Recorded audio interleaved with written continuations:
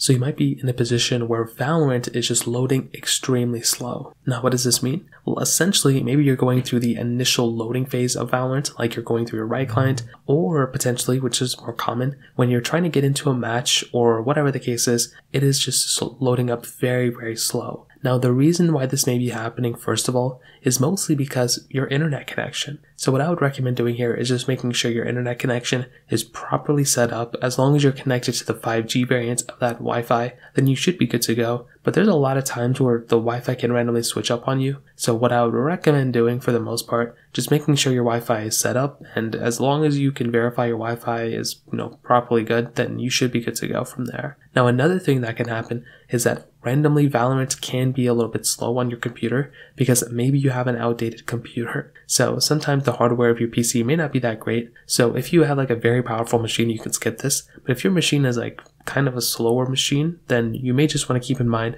it may just always be slow no matter what you do unless you upgrade your PC. So that's probably another thing to keep in mind there. Now, on top of that, another thing you want to kind of remember is that if there is a reason why Valorant is down, there may be Riot is having some issues or whatever, what you may want to do is just verify that there's no issues there. And there's a couple ways to do this. You can check in the comment section of this video, sort by the latest comments, and if you can also leave a comment too. And if a lot of people are commenting around your comment stating it's down, then that probably means it's down. You can also go to websites like Down Detector or Is It Down, whichever website you want to go, and you can just see if it's down from there. That's the thing I always check.